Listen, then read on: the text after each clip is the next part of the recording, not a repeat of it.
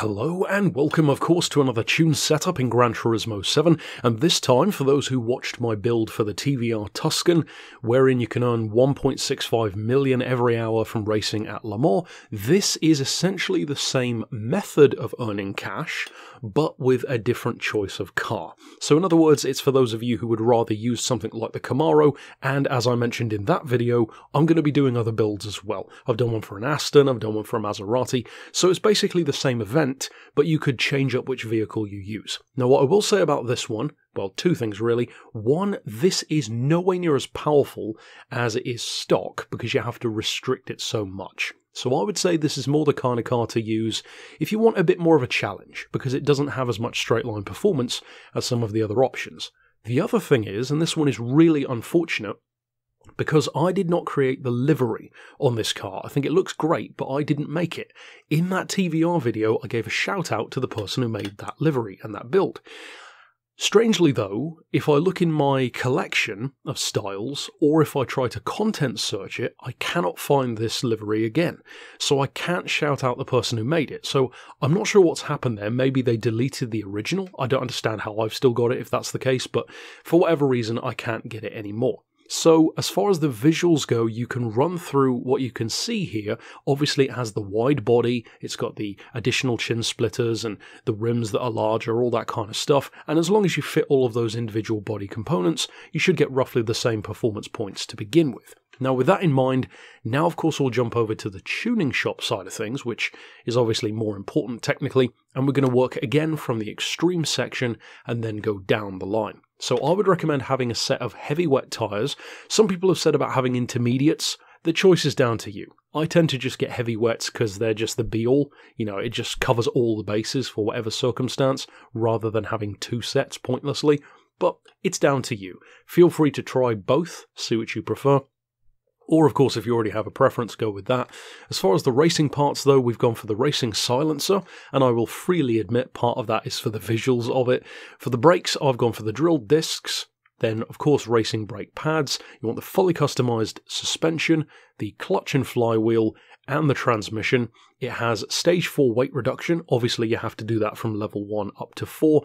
Racing hard tyres as well, which is what I fit it with as standard. That's what I start the event with, and that gets you to 699.3 performance points, as you can see there. Then for the next section, under the semi-racing one, we've got the fully customised computer, and of course, the fully customisable diff with the aforementioned weight reduction in level 3. For Club Sport, we have the power restrictor, which of course you will need for this, stage 2 of the weight, and ballast as well. And then finally for the sports section, we have the stage 1 weight, and it already has sports medium tyres, which could come in useful for a different event, you never know. But as I said, the car already has that. So that's it for the parts, and for the visual side of things, now let's jump back into the home garage to show you the settings which I'm running. Now, as far as the tyres, like I said, I've gone for the hards first of all. If you swap to the rain ones, it does lower the points by a lot, like down to 660, but you definitely don't want to start the race with that for the sake of, for example, having more power. As far as suspension, we've got the ride height on 85mm on the front, 90mm on the back. I've left the anti-roll on 4. We've increased the compression to 38. Reduced the expansion to 42. Increased the frequency just a little to 2.5 and 2.7.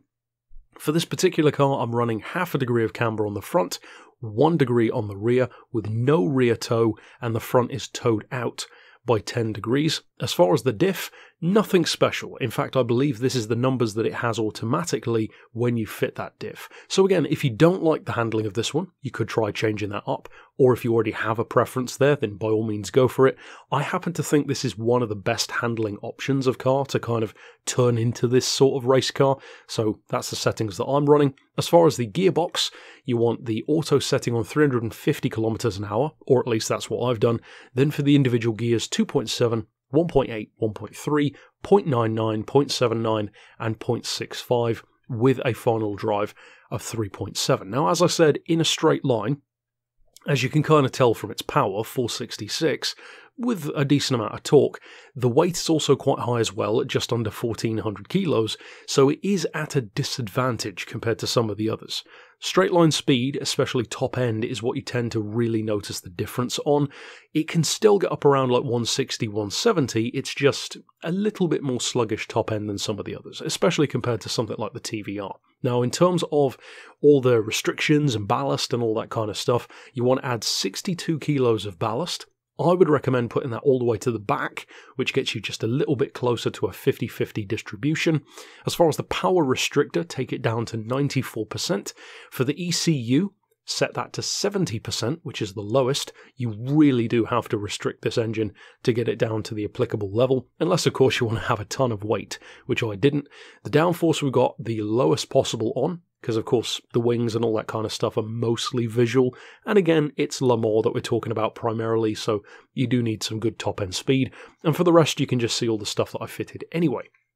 So now with all of that done, of course we will jump over into the actual race, and for those who didn't watch the TVR video, I mean if you did you already know everything I'm going to say now, so you could even leave if you want to, but if you are new to the channel and you have no idea what I'm talking about, I'm going to jump out into career mode just to show you the race that I'm talking about. So go into the World Circuit section, of course under Europe in particular when the game loads, then we'll jump over to Le Mans, and then it's this event, of course. 700 points, the World Touring Car Championship, or it's not a championship, it's a single event. And of course it's a half an hour race, which seems steep for 550 grand.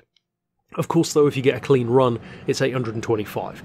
Now, many people commented on that TVR video that there are better ways of earning cash, such as, for example, using a Tomahawk that's detuned in a Tokyo Expressway event, for example. You can earn, I believe, over 2 million credits an hour.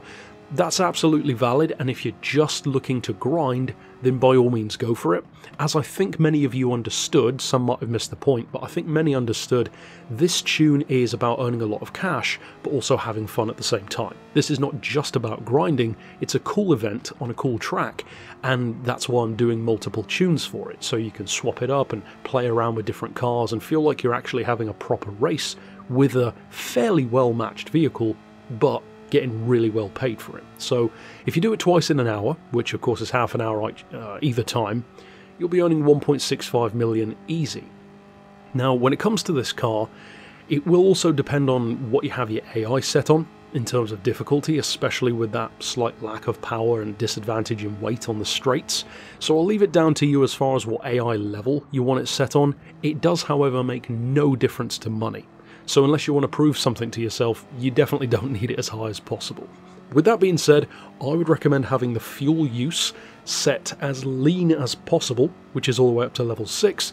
That way you can pit in toward the end of lap 3. In other words, pretty much the same as the TVR. And of course, the event has variable weather. Generally, or in fact in my case, every single time I do the event, it does rain. Or at least it has a very wet section of the circuit, which for me, pretty much always starts at the end of lap 3 or thereabouts. So that's why you absolutely need those tyres. Even if the race doesn't have any rain, they're just worth having, because on hards you'll be all over the place even with traction control on. My recommendation, incidentally, as far as traction, is even with rain tyres, slapping on the traction control just makes your life even easier. Technically you don't need it, but again, for less experienced drivers in particular. So ultimately, if you decide to use this tune, if you check out the other ones that I'm going to do, or the TVR that I already have done, I hope you have a ton of fun with it. This is pretty much my go-to method for earning cash. It's not quite the best, technically, but I find it pretty fun and I get to use some pretty cool cars. So if you are new to the channel, of course stick around for more like this, and if, again, you are new, then by all means check out the other videos which I've already done, which might benefit you as well. But until next time, I'll see you then, and for now, as always, thanks for watching.